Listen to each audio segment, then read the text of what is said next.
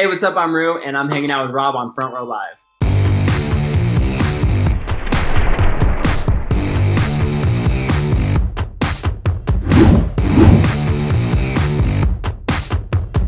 Congratulations with Chaos and Bloom. We were just talking about how, like, prior to this, we were talking about another release that you had done, and just listening to Valenciaga and then listening to this new EP, Chaos and Bloom, like, I do feel and I do hear like an evolution in your sound, in your singing, in your writing. Can you like talk to me a little bit about like the difference of the process on this new EP? Yeah, so I mean, obviously with every artist, there's always growth. You know what I mean? I think that like as an artist, you constantly want to evolve and change you're doing. For me, dude, I'm a creative at heart. I design and stuff like that, and I'm really heavily into fashion. And so it's like with music especially, like I always am like on to the next thing. So like right when I put something out, I've already started on another project that I'm working on, or the next song, or the next EP or something. So from Valenciaga to Chaos and Bloom, it was more like Valenciaga had a lot of lo-fi stuff happening. It was a little bit more of an indie sound, but still with like the pop sensibility, kind of alt pop kind of stuff at heart. And in between that, I did a song with Modson, which was super cool. And the sound just kind of evolved. Like I've always been I've always just gravitated towards pop music. I'm just a pop singer at heart. And it's just I started working with some other people. The album has like probably like 20 different people worked on it, and it was just a huge collaborative effort. And I just feel like it really embodies like who I am as a person. I got to talk about a lot of things. We chose from like 50 songs, nailed it down to those 6. And it was just like it's just I've had to pick the ones that I felt like really told a story about like what I was going through, because Chaos and Bloom is really really just about like just the absolute like disarray that my life was in. And I had to take a step back and look at it and say, man, this is all beautiful. It's all beautifully working together.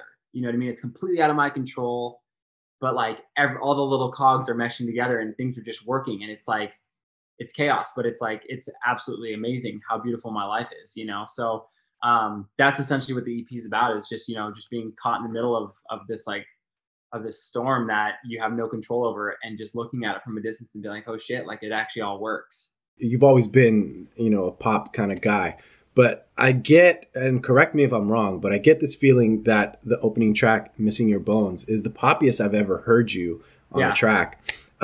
So tell me a little bit about this song in particular. And did you feel like it was a different way of songwriting and a different way of singing since it was such a popular song?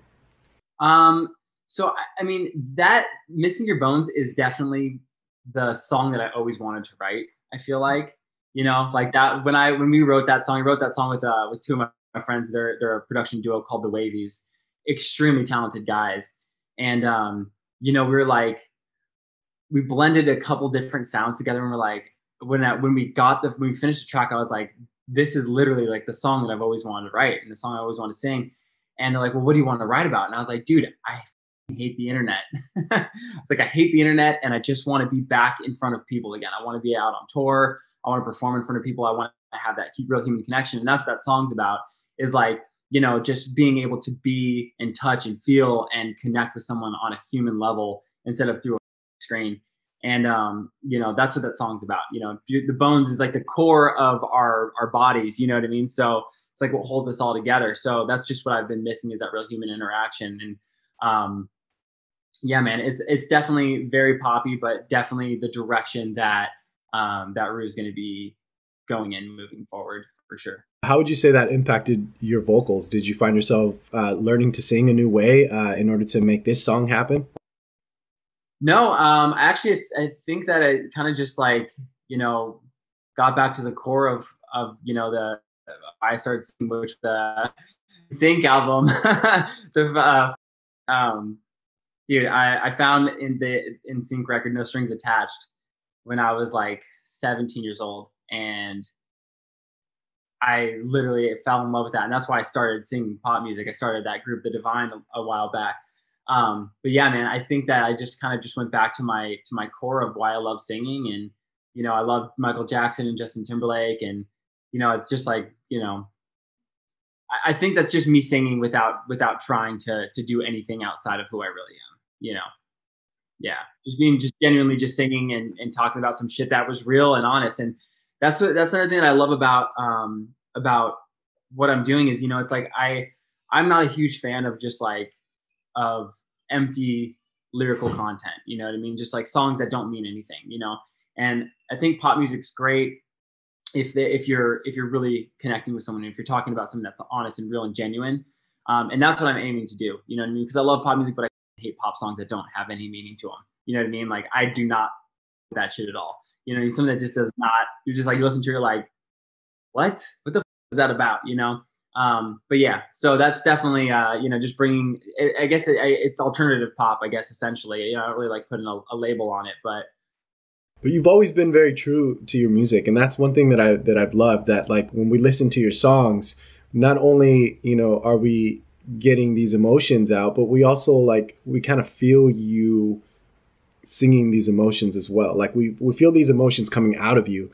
And I mean, a good example would be Hit Harder, which is like completely different from the opening track, Missing Your Bones, but Hit Harder, like it takes us into this different perspective of your life in a different world, and like this different kind of feeling where it's like, I've been there before. Like I know how that shit felt, and I hated like being on the ground and still getting kicked up, So being able to kind of change your songwriting the way that you did throughout this EP, like how would you say that impacted you in also finalizing which songs were going to make it for this EP? It was, primarily just like telling the story. Like this past year was really rough. Being an artist, I think that we all struggle. I think people in general, it's part of the human condition, struggle with self-doubt. You know what I mean? Obviously there's confident people, but at some point in your career, especially from my standpoint, just being an artist and a creative, like, you're your own worst critic, and I'm constantly struggling with like, is this good enough? Am I good enough? What do I measure success by? Like all these things that take a role in the way that you conduct yourself artistically. And I Hit Harder was about a situation. My dad's been my best friend since I was born, and I've never had a conversation with my dad, and me and my dad haven't talked in like 8 months. We got into this really bad fight. I was already going through some shit, and me and my dad got in this horrible fight. I still haven't talked to him, unfortunately. But it's like I wanted to take all the situations that like really impacted my life, and from being I struggle with alcohol and drug addiction, you know what I mean, and with depression and anxiety and just all the shit that it's like, if I don't talk about this stuff and I don't like put this out into the world and say, hey, here's my experience for someone who's going through it, because I've like gone through it and had to struggle with it, and then was able to come out at the end of it feeling okay.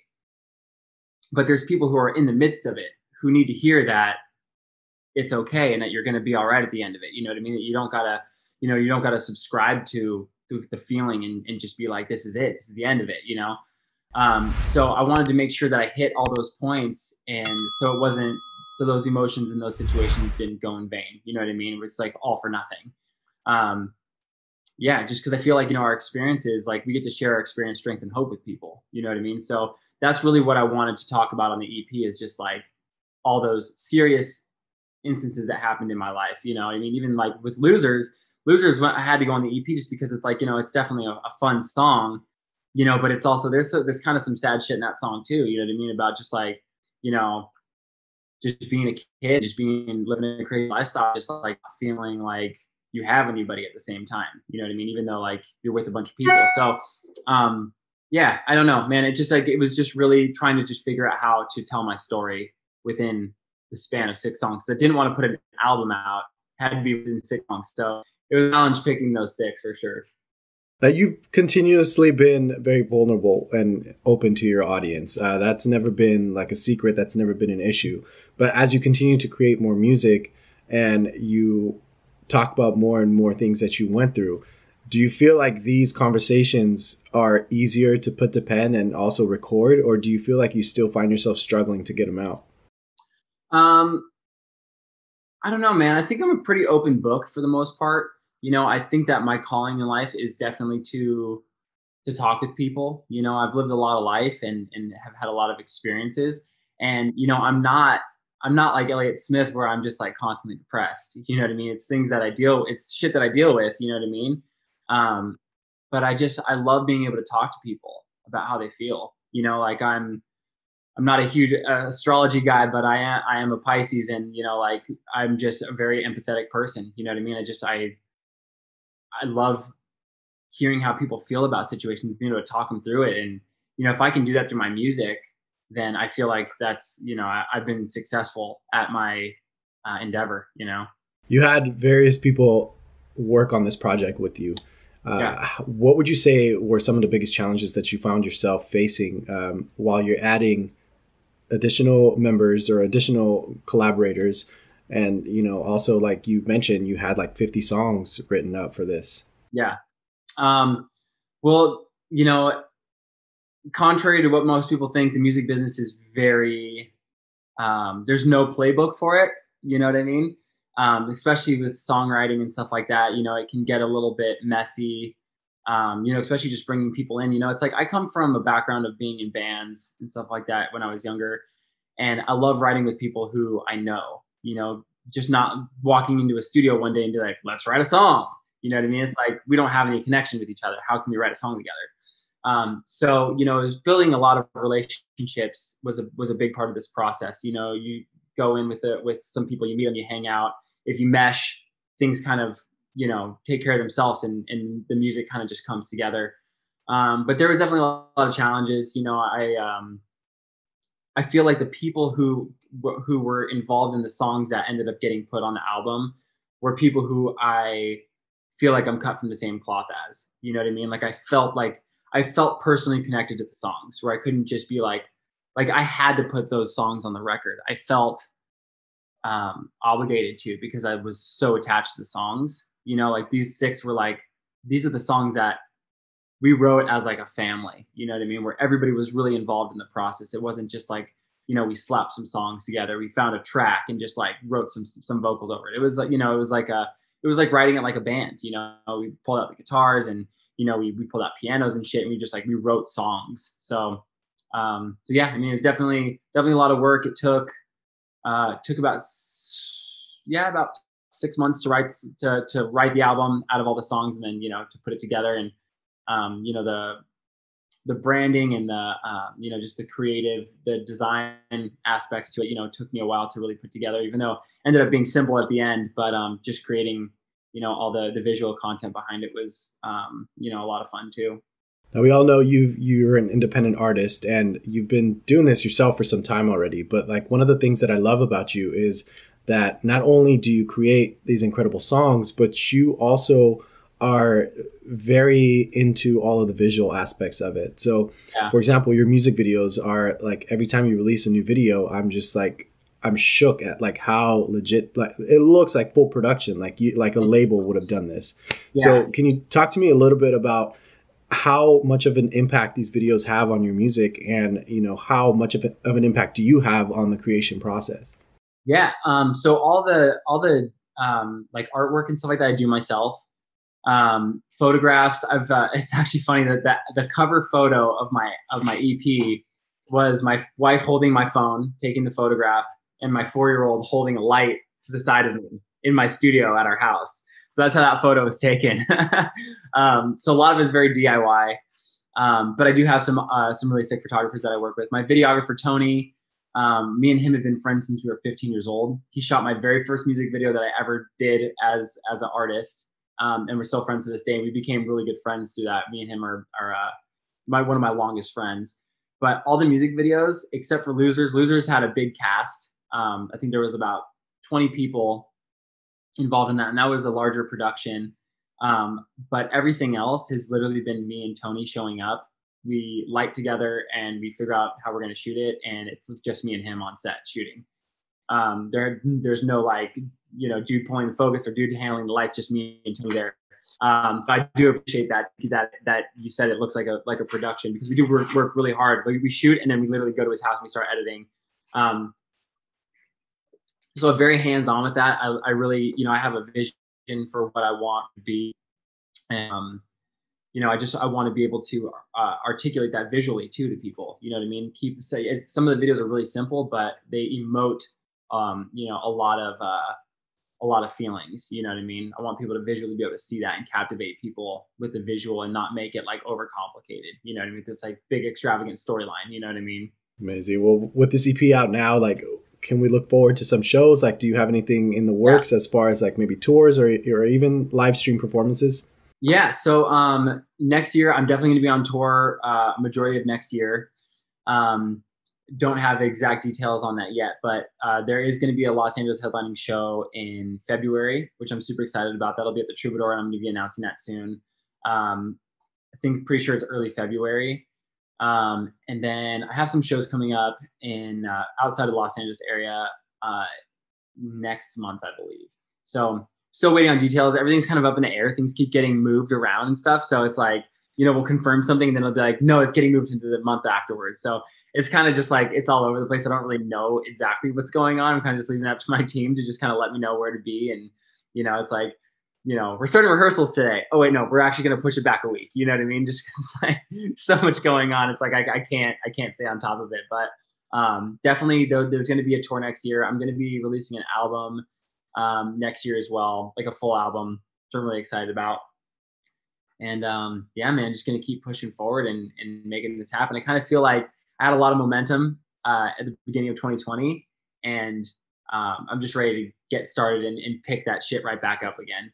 That's dope. Well, lastly, to close us off, like with Chaos in Bloom, like what is the proudest moment that you have from this record, whether it's like during the writing process, during the recording process, or even the release of it?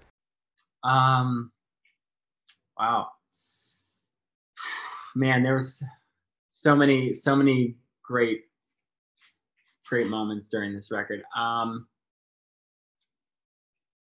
I don't know, man. I mean, Missing Your Bones is just like a staple for me in my career. I absolutely love that song. I'm so attached to that song. A lot of people told me it wasn't gonna work, but I absolutely love that song, and I'm gonna fight for that song. And I think when the EP came out, it just felt really good to be able to put all this music out that I've been working so hard on, and being able to like, it's like my life is like starting. It kind of feels like I have another child being born, and I got to put a record out, and it's just like, yeah, dude, it's crazy. It's it's just, I don't know, man. I just feel like the release of the album was probably like the most exciting part of it all, and was just a beautiful moment for me. I was literally laying in a hospital bed. My wife and my newborn baby were laying in the hospital bed, and I'm just like curled up on this little couch, just sitting there, like looking at it, But yeah, man, it's just crazy. It's just crazy how things work, it's all really beautiful. I couldn't be happier. Well, you never disappoint, man. Everything that you've done early on and even today, like it's always been like a masterpiece or masterpieces that you continue to create. So I look forward to more from you. And I can't wait to do this again in person, man, because the energy that you exude every single time, it's amazing. Thank you, man. Yeah, you got to come out to the Troubadour. It's the show's going to be at the Troubadour. So I definitely would love to have you out there and hang out. Absolutely. I still have to catch you live, so I'm definitely looking forward to that. Live show is going to be insane, man. It's it's a whole different experience in the record. Full band, and it's just it's fun. It's a lot of energy, and it'll be a good time. Nice, dude. Well, congratulations with Chaos in Bloom, and looking forward to doing it again, man. Yeah, man. Good talking with you. Good to see you.